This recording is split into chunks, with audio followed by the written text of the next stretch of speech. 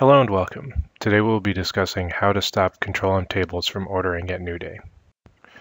This is the monitoring view of the job that we'll be working with. Right now it is set to order and run every day at new day. The first thing we need to do is load a workspace that contains our job that we wish to modify. We are going to use the load folders in job and select a workspace that we were just looking at. You can see this has been loaded into our new workspace. Next, we need to check out the workspace so we can make changes. Now that we can edit the job, we're going to select it, go to the Scheduling tab, and verify that there's not a way we can change the order method for this job.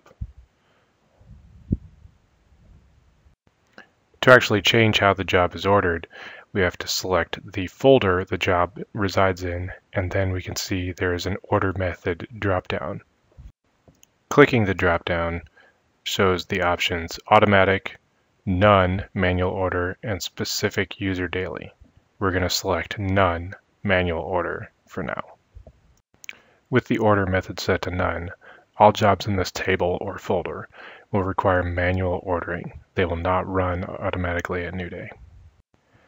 The other option we have is specific user daily. This allows you to specify a different time for the job to order outside of new day. In this system, we only have the default system user daily.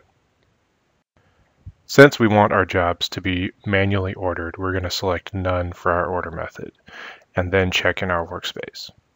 This will force all jobs to be manually ordered and they will not run with the new day procedure.